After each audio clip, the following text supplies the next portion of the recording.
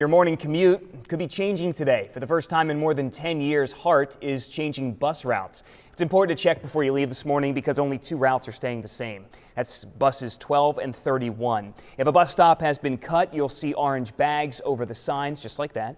HART says the goal is to improve efficiency and stay relevant.